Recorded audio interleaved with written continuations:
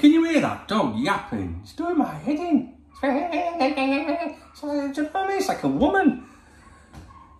Alright guys, how's it going? It's turned out nice again to say motherfucker. Hey, it's going to get worse, you know. It's going to get worse. Social media, Twitter in particular. Twitter is going to get worse with speculation. And I'll tell you why. Right, first of all, I love Twitter. Right, Twitter's my go-to, at Duncan Oldham, at Cop Talk TV, Cop Talk members, Cop Talk podcast, blah, blah, blah, right? I love Twitter. I don't really do much tweeting on my own personal channel, Duncan Oldham, about football, because I don't really want to interact with people about football on there. What I mean is, I spend a lot of time on the members' website and on YouTube replying to comments and stuff like that. That's where I like to discuss the football. When it's my own personal stuff, I don't know. I don't want to get stressed out about football, right? But I do like it. I can follow what I want, keep an eye on what I want. It's very quick to update. Twitter's great if it's used correctly. If you're involved in the football community in general, maybe it's not a great experience because it's very toxic. You've got a lot of young fans on there. Which is nothing wrong with young people, but it can be fucking annoying. I know what you're thinking, so can granddads, I get it, I understand, but I don't participate in it. The thing is, back in the day, if you like, the more news articles you wrote up and the more articles you published that were that drove traffic, the more revenue you would make, right? Especially if you had headlines of interest, and a headline, whether it's in a newspaper or online, needs to grab attention, right? Whatever the subject, you know this, right?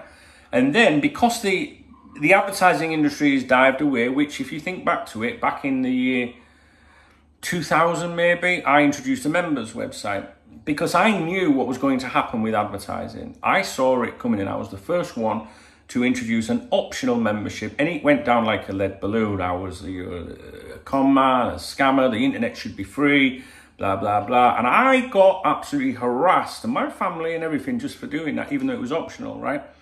And 99% of my content remained available to everyone. But I had to find an alternative way to generate revenue, right? Because at the end of the day, this is what I do. This is all I do, guys, all right? And all those people from the other sites and the great unwashed, if you like, they gave me an hard time. But you know, all those other websites that slammed me at the time, the other Liverpool websites, they all do the same today. I just got in first because I knew what was coming. Those that don't have, say, an optional way of like generating revenue, and I can, whether you believe me or not, I try to generate revenue just to exist and to get by. If I can get by, pay me bills, buy myself the odd treat or something, I'm happy, right? That's how I look at it. As you get older, your wants and things change, right? And you appreciate life a little bit more, especially when you lose people. But because it all changed, because that industry, especially the newspaper, the print industry, nosedived, right? And is in serious trouble, they realised that they could make more money, if you like, from their online versions of those websites and then clickbait the fuck out of people, which is like Reach PLC, which covers the Liverpool Echo, for example. And then all the little poxy blogs and all that, they all do the same thing. Because they'll get a few pennies. And if you've got a huge audience, those pennies make pounds, right?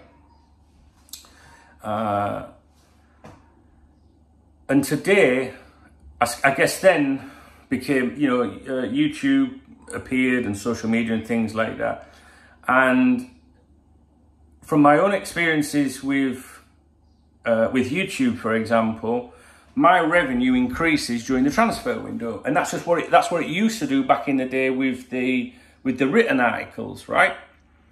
Because obviously people want all the news as a buzz, and without changing anything, just talking about the subjects that are relevant to that day, your revenue increases, all right? Other times of the year, like February, if you're a long-time Cop Talk follower, if you're on the members website, February, you'll notice that, like in February, I struggle like hell because the January window's closed, it's winter, everyone's like, meh. It's really, really difficult, trust me, right? But if you watch in February, if in February I start giving you loads of teasing headlines, that would be a giveaway, wouldn't it? Oh, Dunk's struggling, oh, look at that headline, he knows. But I don't do that. It's just something I don't do. I should do, but I don't. And with YouTube, someone left a comment, I I don't know if I can find it very quickly. Yeah, someone says, I didn't used to mind the content on, and they mention a particular Liverpool FC fan channel, I think. Well, I guess so by the name of it. That doesn't mean anything to me. But I've begun to see the real agenda lately with all the wow, great news type thumbnails for bog standard, not really news stuff. And then someone's replied saying, I started watching him for a while, but he is as clickbait as they come. Will talk about any 10-year slink and give it traction absolutely abysmal. Now, I can't comment on that individual YouTube channel, and I don't know if what they're saying is true. But any of these websites that, or YouTube channels or whatever, that are acting like that are doing so because they're looking at their revenue. And to be a YouTube partner, you need 1,000 subscribers and at least 4,000 watch hours in a year, right? So they've got to keep the watch hours up. Once you get 1,000 subscribers, it's not going to go down. So, but they need to keep the watch hours up. So without that, they lose their YouTube partnership. Remember that, okay? If you lose your YouTube partnership, that means that you're not, you're not making any money, right? Whatever you're into, there's nothing wrong with making money. We all have to live in. The people, many times people on here have come to me over the years on the Cop Talk website, and they'll say, "Oh, so I've got to be on your members' website, right?" And that guy might be an electrician, right? And he might help people out here and there every now and then, but then he'll go, "Well, I'm going to have to charge you for that, mate. I've got bills to pay." These people that criticise content creators, I hate that definition. But they don't do their job for nothing. We've all got to, you know what I mean? Like me, if people stop watching me or said, I don't like your website anymore, then fine, I'll go and do something else in life. I can make more money online doing stuff away from Cop Talk, guaranteed. But I actually really enjoy it. And the best part of it is you guys, right? True. So nobody works for free, we get it. There's nothing wrong with making money on the internet. But what you've got to do, right, is you have to decide, is this content creator worth my time? Are they genuine? Are they authentic? Look at Adam Naylor, right? Adam Naylor, young YouTuber, if you like. I don't know if he likes that term, but all he does is talk about Liverpool Football Club, right? And I've mentioned him many times on here. Never met the lad. He's the only Liverpool fan channel I watch in my spare time, of which I have little, right? Now, Adam currently doesn't have a YouTube partnership, right? So therefore, if you go and look at his channel, Naylor is how you spell his surname, you won't see clickbaity shit. You'll just see him addressing things in the media, right? Because for every video Adam puts out, he's not making a penny from it, right? So that's where your attention should be, in my opinion. People like that.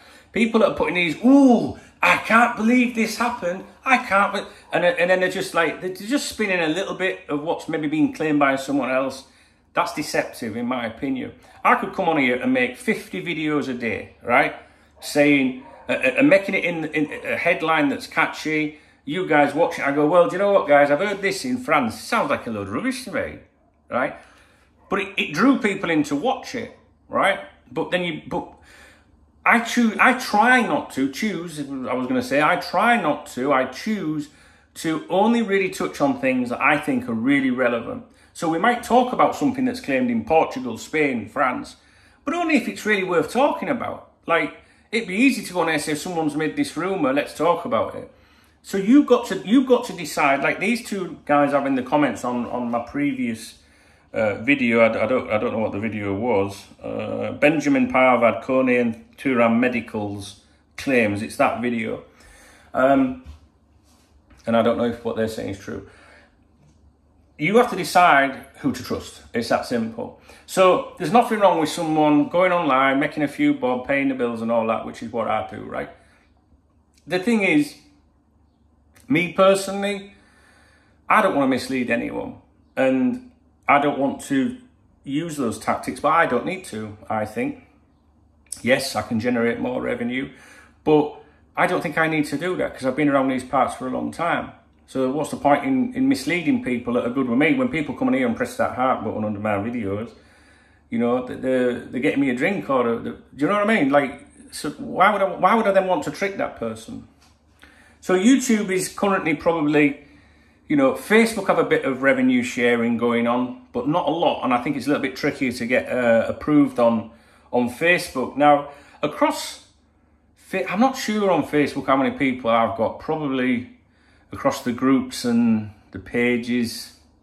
Maybe, I don't know. I have no idea. 150, 200,000 people, I don't know. Now, the Facebook page is monetized, but I don't really put anything on it. I don't do that, right? I guess those people would if they were in a position to monetize. Twitter is the one where all the transfer rumours and speculation originates from, right? In my opinion, it's very good. It's easy to browse. You can, it's just, I think Twitter's very good. I really do. I enjoy it. But what's going to happen on Twitter now, and I don't know if you know this, and Twitter is brilliant under Elon Musk, because I'm not going to criticise him, right? I like it. I like what's being done. But what he's doing is content creators, right? People are going to be able to apply, and they'll succeed, because if you think about it, Twitter will take a percentage of all the revenues eventually. They're not doing it initially. I think the first year they're not doing it. That's to get everyone in. But after that, they'll get a percentage of everything, right? So the more traffic and interaction that Twitter accounts generate, the more money Twitter makes. Think about it, right? So what's going to happen is people are not going to earn revenue per tweet, all right? Per tweet. So those Liverpool fan channels you follow, if they put out 100 tweets in a day, they're not going to make money directly from each tweet, that first bit that they put out, right? But what happens then? People interact with said tweet, right? So the more controversial it is, the more juicy it is, the more replies. And Twitter account holders are going to earn money from the amount of interaction underneath the original tweet. So if you get someone on there going, oh no, I can't believe what's happened to Coney and that medical. Yeah, I can't believe we pulled out of that deal I told you that we were in for.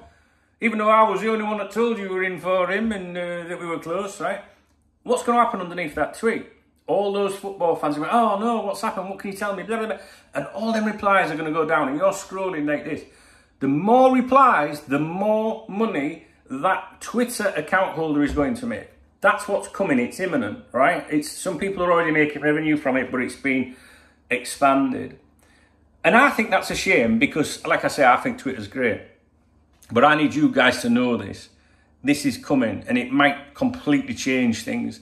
I mean, at the moment, these people tend to put misleading tweets out, and then they'll follow up with, oh, and while you're here, you might want to buy the new Liverpool kit, and they put a link in and blah, blah, blah. Right, okay, I never do that.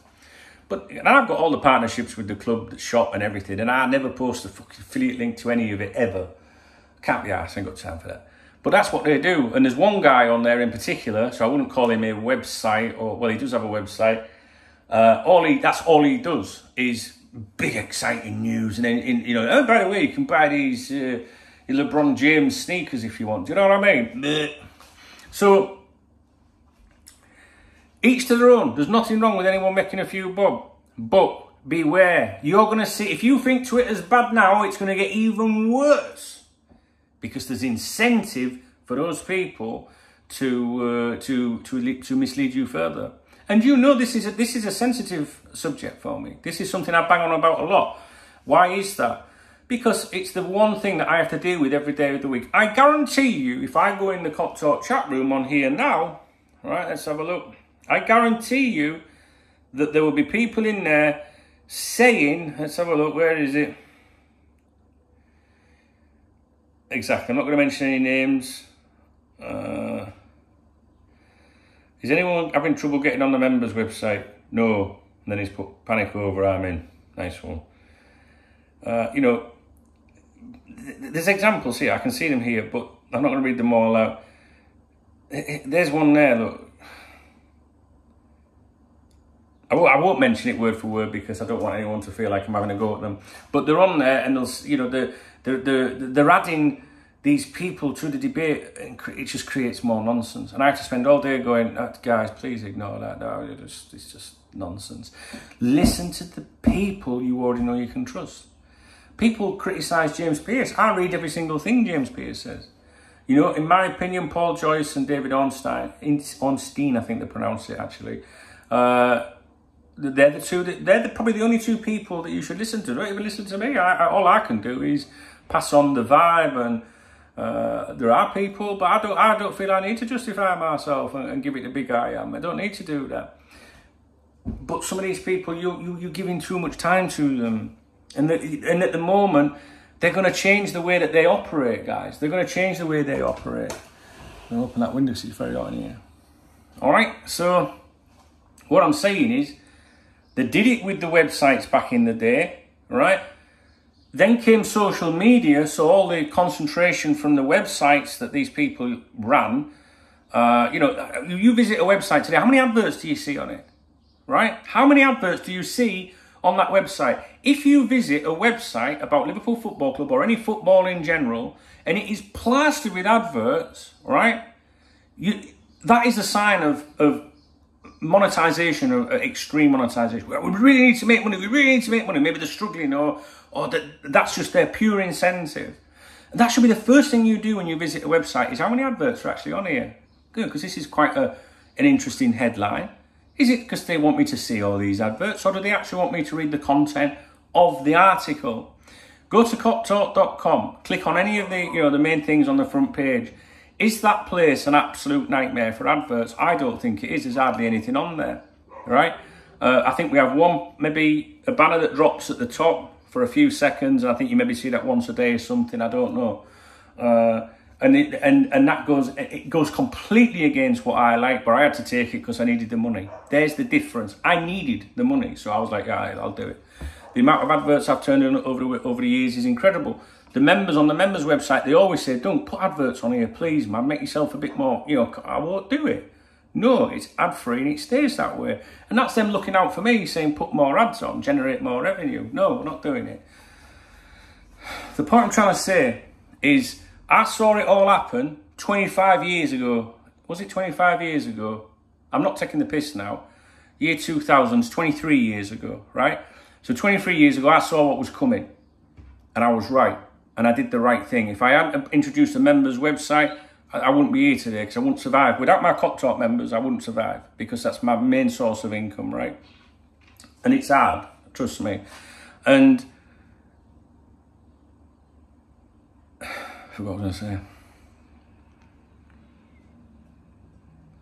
What I was going to say was, I hate the fact that I have to have memberships and subscriptions, because Cop Talk, in my opinion, was better pre-2000, pre-2001 or whatever, when everything was just available to everyone. That's how it should be. But the reality is, if I press that like switch there, nothing's going to happen if everything on Cop Talk was free and available to everyone. You get my drift? It's just, it wouldn't make enough revenue, because the advertising on the internet is pants now. So back in, say, the late 90s, let's say you put, you could be getting, let's say, 5,000 a month to 10,000 a month or something like that in advertising, right? Just from having normal adverts, no clickbait, no nothing. Those same amount of adverts that are displayed, so the same amount of people viewing them, the same amount of adverts today, you'd be lucky if you got 100, right? So that's a bit of a drop. Would you accept that for 10,000 to 100, right?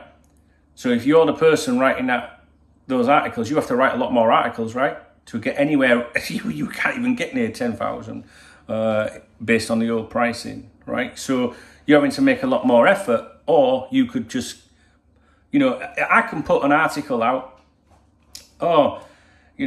John Barnes enjoying a little break in Surrey today. Nobody's interested in that, so no one will visit it, right? So it's not. It's the real hardcore Liverpool supporter go, I want to see what John Barnes is doing. It's the same with the videos on here. You look at the ones where I put a video on the other day about Melwood, about the importance of Melwood, right, to do with the repurchase of it. Hardly anyone watched that video. I did a video when I visited Chicago Fire FC. I was in Chicago twice last year. Once, I think it was April, May time maybe. And I was invited in by Chicago Fire Soccer Club to be shown around the facilities. I've only put one part of it up. There's another one. And when I get around to doing it, I'll do it. But nobody was really interested. Nobody was really like, oh, Don't he knows a few folk. This must be good because it's interesting. You know, obviously Shaqiri went there, and I remember a goalkeeper that was there at the time, and I was given a private tour of the stadium, by the facilities pre-match, just me and the main man there, right? And all those little trips like that, they add to the knowledge. And all right, we'd maybe not deal with Chicago Fire FC or the MLS much, but you know, if I go and do that in different places, it all contributes to the knowledge of what you have over time, and the contacts and the friends and everything. And that's how you build up a network, right? So, but nobody really watched it, and it upset me a little bit because I was like, fucking hell, you know, I filmed this for everyone. I thought they'd really enjoy it, to try and show them, right, what they do in American football, because we have American owners, right? So I remember that when I went to, God, what was it called? New England soccer team or something? I can't remember what they're called. That's not the name. I can't remember. Many, many years ago, I went with Smooth. And to be honest, people in the UK and that didn't really have any understanding of MLS.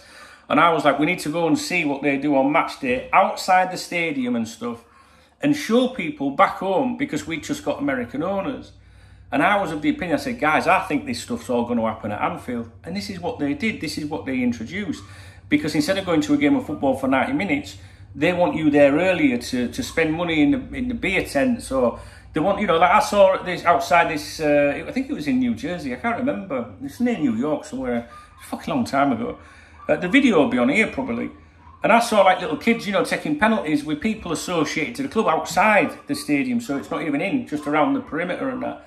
And I remember saying on here, saying, guys, I think this is good. I like to see the kids having a good time. It's making the whole match day experience, you know. And in theory, you could even pop along if you didn't have a match ticket. Maybe that's a bit too extreme if you're too far away or whatever, but you can still soak up the atmosphere. So I tried to do little videos like that to explain things. Now, when I was last over at Chicago Fire FC last year, they had tables behind the goal. Can you believe that? Can you imagine? And I was like, can you imagine that at Anfield? All right. So you could sit down and have a bite to eat behind the goal. Not like tables like crunched in together, like big round tables with 10 people. I'm like you would do at a dinner and dance or an event or a club event. And this guy's telling me how much to pay him per ticket. Imagine sat there having something to eat, ball in your head. Do you know what I mean? I'm sure there was nets.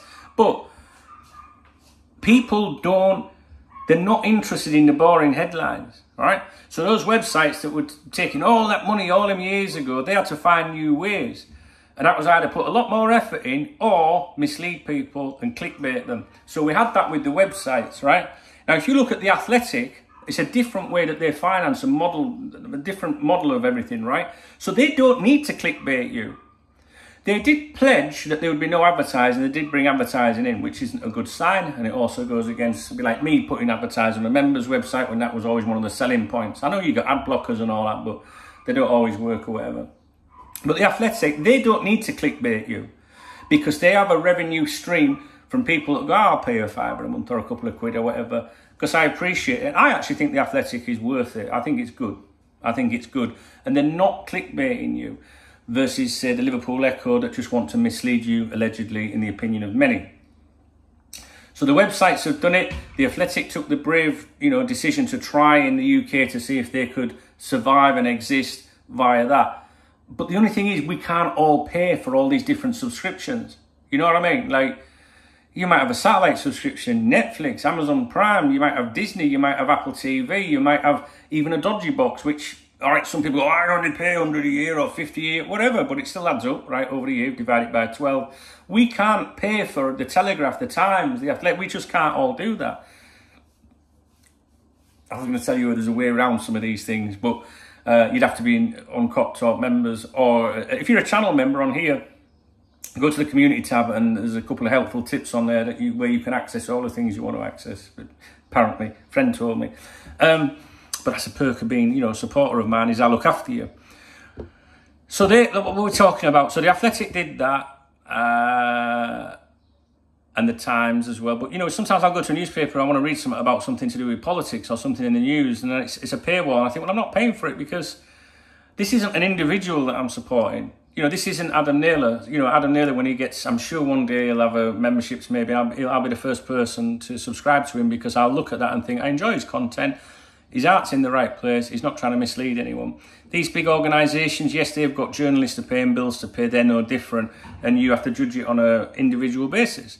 But I'm not going to pay for the Times. Well, you don't need to pay for the Times, all right? Just saying. Or the Athletic, DKB. But I actually do genuinely pay for some of these things for the Cop Talk members website, but I wouldn't on a personal level. I know it's a long video, but I'm trying to help you. So the internet, the dot-com bubble burst in 2000. Websites crashed. Many of them went out of business. Fortunately for me, I saw what was coming. I introduced the members website, and that's my main source of revenue today. Without those people, and without the people that support this YouTube channel and my podcast, and the people that click that art, and I mention it all the time, but without those good people, of which there's only a fraction that do it, maybe they can only do it, I'm sure there's a lot more that could if they wanted to. Without those people, I'd be on my ass. Do you know what I mean? But do you still see me adopting the tactics of these other YouTube channels that I mentioned, for example? No, you won't see that. Anyway, so you've seen it with the websites and blogs. You're now seeing it with YouTube because these fuckers, like, they think, oh, I can mention that. That'll get me another $5 or another $10 or something like that, right? And fair play to them if that's what they want to do. It's none of our business what they want to do. They can do what the fuck they want, right? But it's coming to Twitter. It's coming to Twitter. And Twitter's already a cesspit for fake news and people that want to deliberately mislead you because they're pushing affiliate links on you and things like that, right? So I'm sure there's some ITKs out there on Twitter that you've looked and go, hang on, don't I follow him, and he don't put anything out he's not selling anything.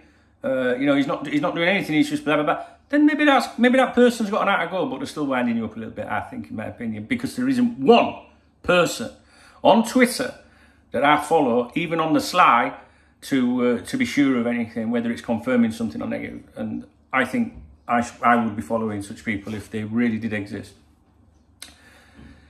When Twitter starts offering the revenue share to these people, you're going to see more and more guff on Twitter, I'm telling you. You are, because they get. If you look at one of the claims to do with Liverpool Football Club being sold by Ben Jacobs, for example, right? Freelance journalist that knows everything about everything and totally rode the old Liverpool's up for sale thing.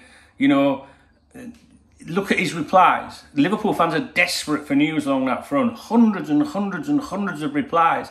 The same even with a brand new Twitter account that's created from nowhere, and then maybe they use an alias. Don't even use their name. At least Ben Jacobs is a freelance journalist, a professional. He's still a professional, whether you believe what he says or not, right? But you'll get one of these ITKs with a fake name. I'm out there, I'm accountable. And I get hassled for it, and I've done for years, you know what I mean? But, and I can understand why some people might want to have a fake name or whatnot, but I mean, I don't give a fuck. It's like water off a duck's ass to me, right? If someone wants to have a go at me. But the thing is, right, them fuckers, they're going to mislead you like anything.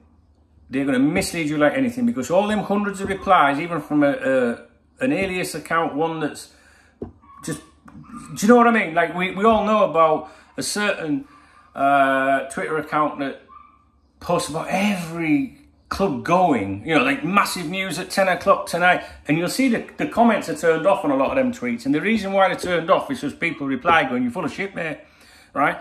But I guarantee you, when that account has revenue sharing capabilities, them replies won't be turned off, because even awful comments is interaction, and for every comment that's displayed, that person will earn a bit of money. So you think about that. Do you know what I mean? I turn my comments off on a lot of my Cop Talk tweets, and that's not because anyone gives me any abuse at all. It's because I don't really care what anyone thinks, and maybe that's arrogant, maybe that's shite, but it's not really, because the people that follow me on Twitter will be here watching this video, and they will comment on here, which is where I like to read the comments. Do you know what I mean? Like, I don't genuinely have time to spend time on Twitter. I'll put something on there. I don't care if anyone agrees with that opinion or that claim or not. I couldn't give a fuck. Do you know what I mean? So to me, I just turn the comments off. You know, but that's it. But the other accounts, the big accounts or whatever, you know, these people that are out there trying to push shit on you, that particular account I'm talking about, look how many things they retweet. Oh, if you want to bet, you should follow this account. You know why that is? Because they've been paid to do it. Look in the profiles of people that say, you know, advertising, a Twitter account, advertising, email me, right? if they've got 300,000, 200,000 or something, 100,000. Somewhat, you know, they'll say, give us 50 quid and I'll retweet them. You can understand it, right? Nothing wrong with it. But there is something wrong with it when you guys get your heart set on something. And I, you know, we've had this conversation on the podcast recently. Someone sent an email to me saying, you're right, Dunk, about the mental side of it. Because a lot of people, you know, all right, you might think, well, they're just soft. They're not. No, because people go through a lot of struggles in life. And football, and especially Liverpool Football Club, might be that one person's thing that's keeping them going. And I know I've been in that situation. Not so much today, but you guys keep me going.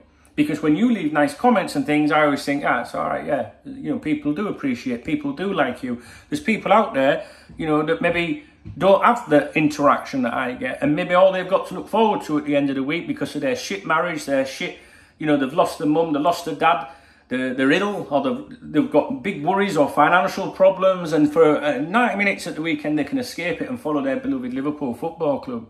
And they're getting, and it makes them happy for a little bit, right? And then they're back to reality again, yeah? So when they want to sign the Bellinghams in the world, which we all do, all right? And it mean when someone goes out there and deliberately misleads them because they might go, oh, God, this is going to happen. You know what I mean? And then it doesn't happen. And what happens? They're deflated. They're sad, you know? So maybe I'm too soft. Maybe I'm too soft about stuff like this. I don't know. It really does fucking piss me off. So the video, I think we might have got there in the end. The video is to warn you that Twitter revenue sharing is coming, but it's only coming for interaction. So it's only coming for the replies. So if someone makes a bold claim and no one replies to it, it's not going to make jack shit. Do you know what I mean? If they get people in the comments all the way down, you know how Twitter works when you got all them little comments all the way down. Hundreds and hundreds of people commenting bullshit. Even if it's bullshit, don't believe you. Get back to KFC, you tramp, any of that stuff, right? They're gonna make money from it, and you're gonna see an increase and an uptick in it. And I don't know what the way around that is, guys, to be honest with you, because even now I already think I can't be doing me talking about this shite anymore. What I see on there, you know. So, but I think it might help the Cop Talk members website. Because I think a lot of people go, fuck it, we'll just go to a more mature environment.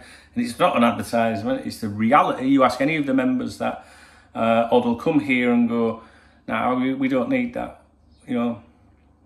So anyway, that's it. I don't know if this video was of interest, but you know, maybe some people watch this video and don't give a fuck. I mean, you all make your own minds up, that's fine. But you've got to remember, not everyone's as switched on as maybe you are, you know. And there's a lot of young fans out there as well. Maybe it's harmless fun. I don't know. I don't know. Maybe I don't know. Maybe I don't know what I'm talking about. Which is probably more true. But it's going to get worse. And that's all I want you to know. It's going to get worse. So be on your guard. That's it. Thank you for watching my video. Please thumbs up the video. Please drop me a comment. I'd really appreciate it. Thank you.